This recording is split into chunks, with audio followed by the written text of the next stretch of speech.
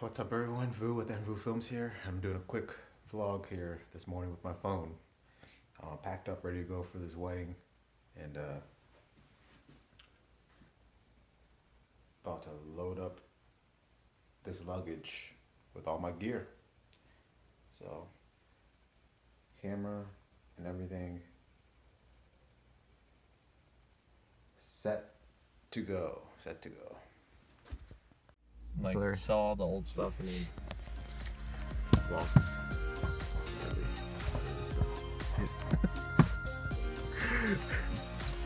I don't even know if I'm. How do you I don't usually vlog on this. I usually vlog on my camera. Oh, you want me to grab it? And I can film you. Not right now. That's kind of what keep the battery. Like we will vlog a little more with them. Those when we're there for now. Anyways, heading out to this wedding. Say hi to second shooter Ken over here. Hello. Say hi to all 10 of my subscribers. How's your view count? I don't know. It's like probably like 100 views per video or something. Good. Well, some videos get to like 200-300. I don't care. I'm just doing it for fun. See where it goes, you know.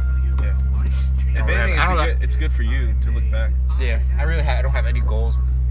It's kind of like it's like a journal for yourself. Yeah, I just do it, and for some reason it gets popular. Liberty Saves America's #1 producer. Best gun safes out there. Best Alright, that was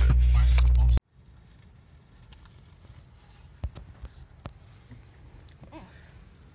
We have arrived at the venue for this wedding, and as you can see, Ken got hungry and started eating, you know. I need fuel. Yeah. And the only reason why he's working for me today is because I'm trying to sponsor him for a green card. He's actually illegal, but so hopefully, you know, I could he does a good job, and I could help sponsor him to stay here in America before he gets deported. Thank you. All right. Thank you very much. No problem, man. And literally, that was all that we vlogged the whole day. Which is why I call it a fail. Because that day, it was a fun wedding. It was a great wedding, great couple. But the weather was just extremely cold and windy. We could not drone. Our hands were getting red.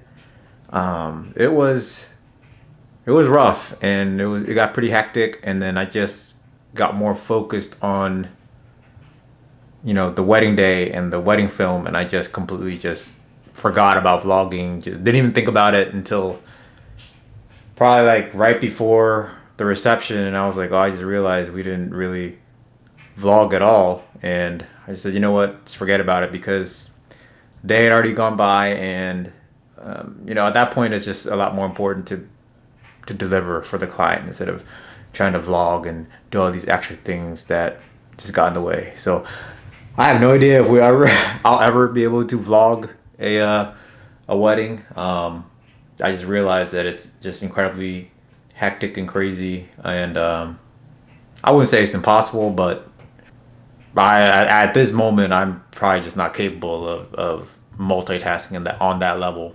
Another thing too is I realized the immense value to have a second shooter with me for the day. Kin Hulam, this guy is amazing, incredible talent, and I knew this whole time, and that's why I didn't hesitate on trusting him to come second shoot with me. And he could honestly, most likely, shoot his own weddings. And Kin, if you hear me, you know, you're probably just too lazy or just don't feel like doing all the logistics, but you definitely have the skills to do so. And I mean, his shots were incredible. You know, they fit my style, and overall just great. And it was a fun time, and it's good to have a companion with you during the day, help you carry things and all that kind of stuff, and like just communicate, but you know, give ideas and creative ideas, and just have a different perspective on what's going on. And even like shots that I'm usually able to just pull off by myself, with tripods and stuff, with the second shooter, you're able to do it with a lot more precision and care, you know, like the lighting is just right. You know, some shots, if I just set it on auto mode or something like ISO, things like that on a tripod, I'll have to do a lot more work in post. It might not be composed perfectly and I have to do some cropping, but with a second shooter, those shots are taken care of with care and precision, and you know, the product looks great in the raw form without needing to be edited much. So that was a plus. So I really look forward to being able to work more with Kin as a second shooter,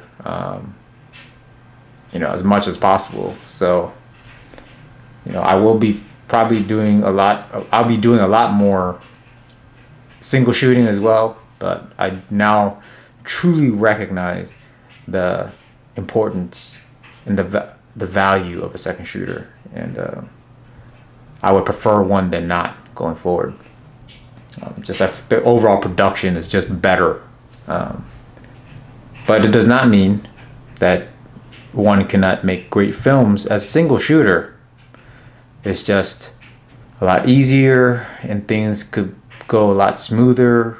It's less tiring, and the overall production should be better. But if you're a great single shooter, you should be able to mask any issues without having a second shooter. So with that being said, hope you all enjoyed the teaser of that for the couple of that day. I guess that's it for now. Peace. I'm out.